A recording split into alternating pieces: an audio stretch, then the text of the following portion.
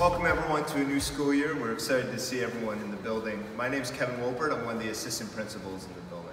And my name is Mr. Connolly. I'm also one of the assistant principals in the building. We're going to talk about our code of conduct today.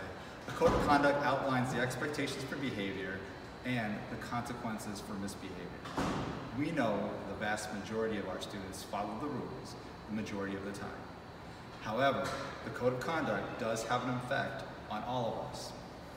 It promotes the acceptable behavior that allows us to achieve a safe and productive learning environment.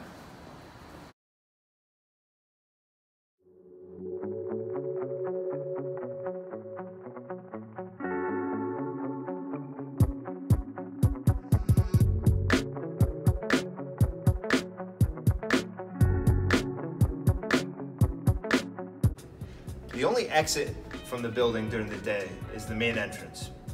These signs are located throughout the building to remind you that these doors should not be open for any other students or any people who are trying to access the building from outside.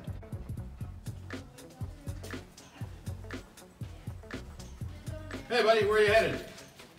I'm going home. Oh, you have to leave from the main entrance. Those are the rules now. Main entrance only when you leave the building. Okay. After school starts, you leave from the main entrance, enter from the main entrance. All right. All right? Thank you very much. No problem.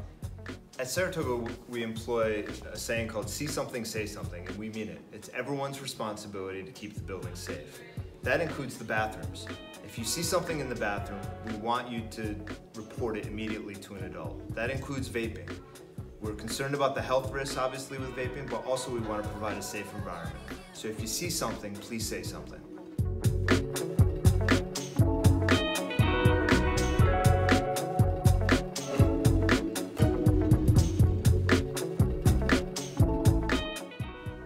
A reminder that when students are in the hallways at times other than passing time, they need to possess a valid pass. Valid passes has the student's name, destination, date, time, and a valid teacher signature. Please help keep the building safe by abiding by the pass rules. Excuse me, do you have a pass? Of course. Thank you.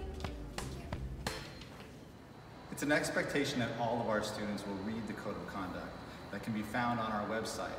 Or if you would like a hard copy, or if you have any questions, please see your assigned administrator.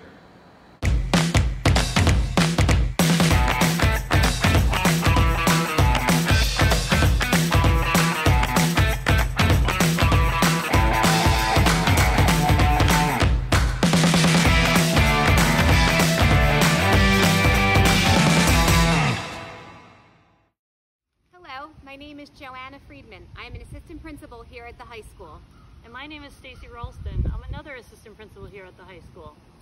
We are here to review with you attendance policies and procedures. School is your most important job. Students who attend school regularly and on time are more successful and more apt to get a better job. Instruction begins on Mondays, Tuesdays, Thursdays, and Fridays at 7:57 a.m. On Wednesdays, instruction begins at 8:22 a.m. Students are expected to be on time and in their classes ready to learn. Should you arrive late to school, please check into the attendance office A102 just off the main lobby in the entrance. Please refer to the Student Parent Handbook that is online for a detailed description of the attendance policies and procedures.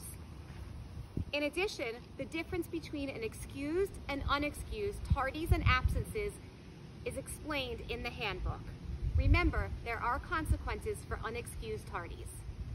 If you need to leave school early, please bring a pass to your assigned administrator's office in the morning. They will verify your dismissal and give you a pass to leave at your designated time. Should you return to school from an appointment, please remember to check back in with the attendance office upon your return. Thank you, and we hope you have an amazing school year.